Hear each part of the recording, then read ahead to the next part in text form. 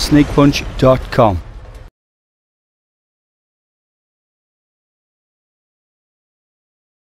Okay, on this session I'm going to teach you a little bit more about the jab. Okay, there's the hard jab, which is the solid jab, which is basically legs apart, your weight in the centre, and as you punch, you make sure that your knuckles are horizontal and your shoulder is tucked in right to your chin and your chin is down. Gives you less of a target, okay?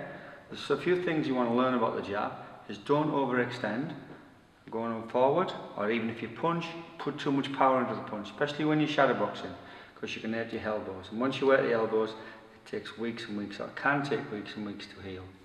Okay, so these are the couple of things you don't want to do. You don't want to punch like this. You want to make sure you turn, and as you turn, your shoulder will come into your chin, and you're nice and long. It gives you a less of a target to hit.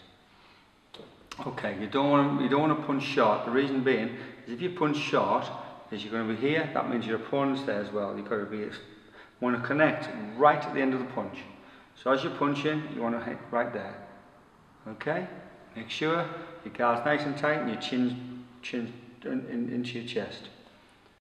Okay, this is just a quick demonstration of the jab to the head.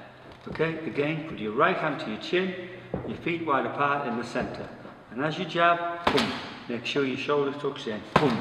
See how my chin's down, and my shoulder's there. Okay, it's tucked in right and high. So as you punch, bam, connect. Okay, you look forward, boom. Okay, that's it. One more. So you've got to make sure that everything is nice and tidy. That's to your chin, and your chin's down, and the elbow's tucked in. That's very important.